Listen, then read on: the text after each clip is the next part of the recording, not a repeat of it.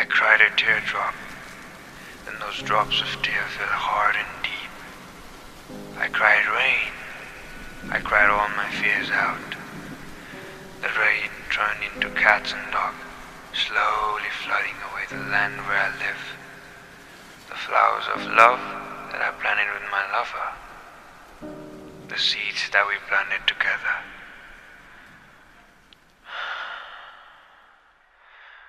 Hoping that we'll have a big garden full of flowers made out of love. It's not that we did not have a garden. We had a very big garden, but we wanted our garden to spread all over our love land. I cried a lot, I cried tears, and those tears turned into flood. The flood became the tsunami, and all I could do was watch.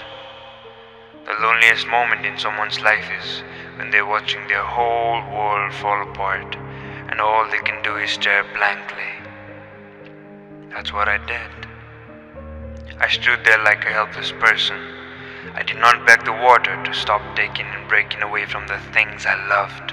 I endured the pain. I think it's the only way to move on in life, that is, to feel the pain. The water of pain. It went every part of my body, even my soul, and cleansed it all. Through the whole process, I stood there like a sculpture, a stone, which was half made of love and half left to be made, but would never be made. The flow of water broke the stone, and there I was, a free soul. Well, I opened my eyes to see nothing, complete darkness. Then a light from my body popped out of my chest. It was like a bullet shot out of my body. The bullet was my soul, bright as 10,000 suns, which flew and lit the world of darkness that I was in. Then I saw I had nothing left, not even a single seed or a branch of love that I had planted with my lover. I was in awe. I smiled, and my smile turned into laughter, and then shaking the whole world. I think the land laughed with me too. The land cracked, and it offered me a box, a Pandora's box. I gave a smile, and the crack of land hit itself. I had nothing to lose. It's only after we've lost everything that we are free to do anything. I opened a single grain of seed, and there was a paper on the box, and it quoted, "The seed of self-love and finding oneself." I gave a smile, took that seed in my hand, and planted it on the land. The land was happy. I could hear it, and it said, "Thank you." As I finished planting that seed, I had an overwhelming feeling of euphoria. I could feel those butterflies in my stomach.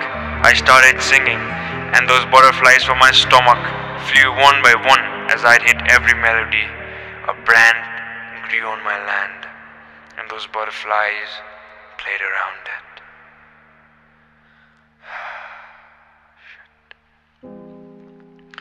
Now I have a land full of flowers made out of self-love. The land covers infinity. As long as I could stretch my eyes, and all I could see are my flowers and the happy land with its new flowers. I sat there, closed my eyes, meditated. Home. The land and me are not two spirits, but one as a whole. There is not you. There is not me. There is only love. Can't you see? That I love myself and that I am free. There's no past, present or future. I live in all times. I am eternity. Yes. At last, I would like to thank my lover. Without you, I would have never found myself. And now that I have, I hope that you will too. Where you'll plant the seed of love and just be happy, just like me, yours and yours forever. And if the world ends,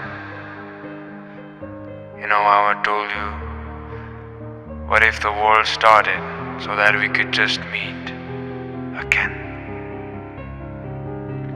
So meet me at the pond while I see a shooting star, wishing you'd be still together with me. But I guess that's just a dream, you know.